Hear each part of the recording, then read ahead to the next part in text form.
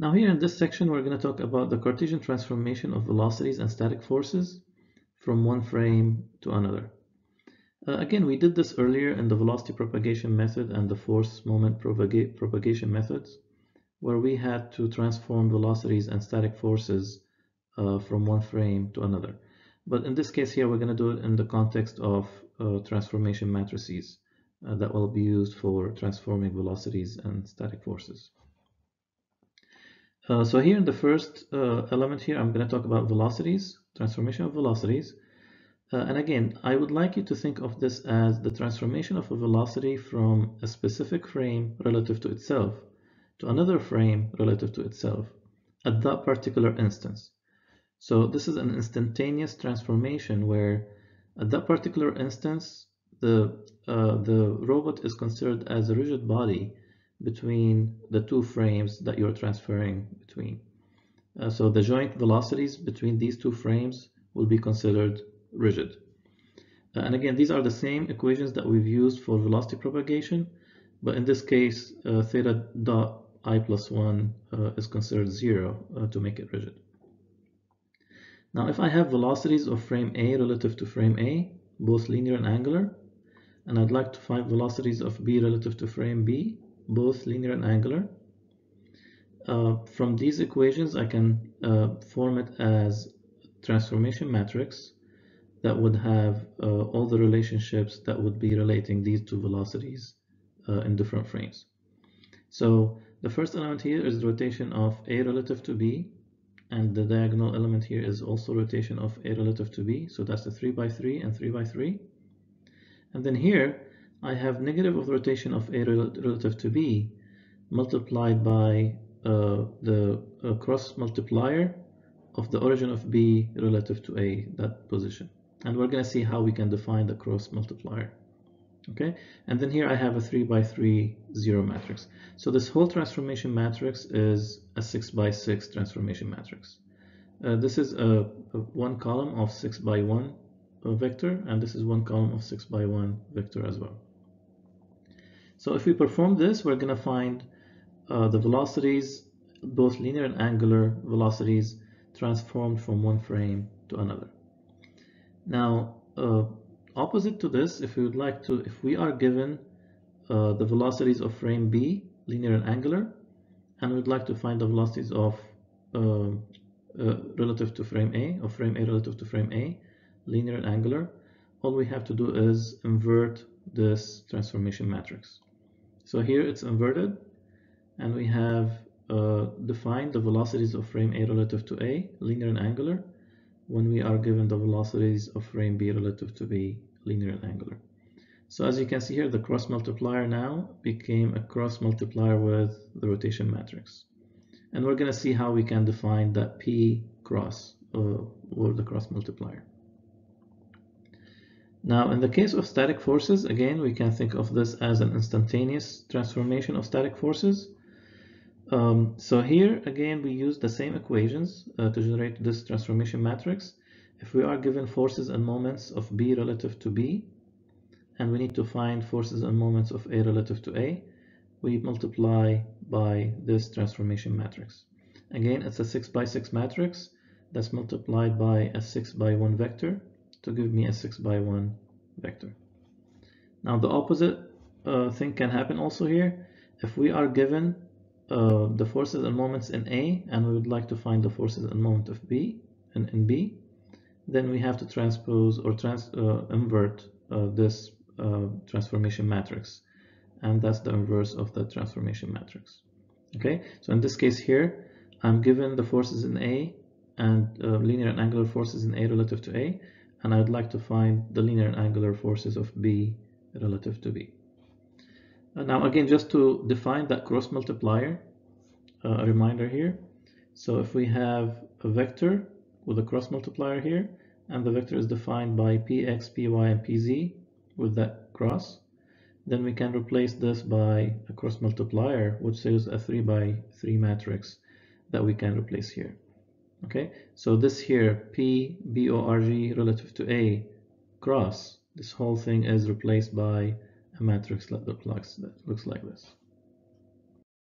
Now let's take an example on this. Here an example, we have defined forces moments of frame 5 relative to frame 5 as 2, 3, 4, and 12, 13, and 14. And we need to find these forces acting on frame 3 relative to frame 3, transformed into frame 3. And here we're given the transformation matrix between frames 3 and 5. So this is the definition of frame 5 relative to frame 3. So in this case, I'm going to take this and assume that 5 is B and 3 is A. Okay, so in this case, I'm going to be finding forces and moments in frame A relative to A, and I'm given forces and moments of B relative to B. So I will be using the first equation on the left from the previous slide that shows the transformation of forces and moments. Now, as we said earlier, this here defines the rotation matrix of 5 relative to 3, which is right here. And this element, this matrix here also defines the same rotation matrix of 5 relative to 3. And up top here, I have a 3 by 3 zero matrix. Now in this quadrant here, I'm defining the origin of frame 5 relative to frame 3 with the cross multiplier. So this is frame 5 relative to frame 3. When I do the cross multiplier for this, I make it a 3 by 3 matrix that looks like this. And then I multiply this by the rotation matrix of 5 relative to 3. If I do this multiplication here, I get a 6 by 6 matrix, and I multiply this by the 6 by 1 vector, and then I'll get the 6 by 1 vector that defines the forces and moments of 3 relative to frame 3. We're now getting towards the end of this chapter, and I'd like to talk about MATLAB commands that are relevant to the Jacobian.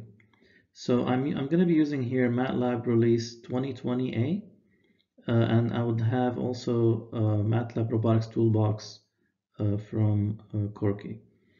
So the first command is the Jacobian relative to the ground frame, or frame 0. And that command is, you put here your variable, whatever you want to name it, and that equals to, and this is your function, Jacob 0, and between the two brackets you put the two arguments. This defines your robot, and the robot has to be defined earlier. And Q here are the joint angles for this particular robot in a vector form. So this would be a column of joint angles. Okay, so if I put this command here, it will give me the Jacobian relative to frame 0. Another way to do the Jacobian is the Jacobian relative to the end effector frame, or frame E. And for this, again, I put here the name, or whatever I want to name the results out of this, and that equals to Jacob E, and that's my function here, Jacob E. And the arguments for this, again, the name of the robot that would be defined earlier, and Q is basically a column vector that includes the joint angles for my robot.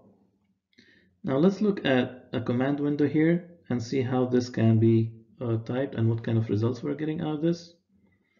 Here I'm going to put model mdl underscore puma 560a, or AKB.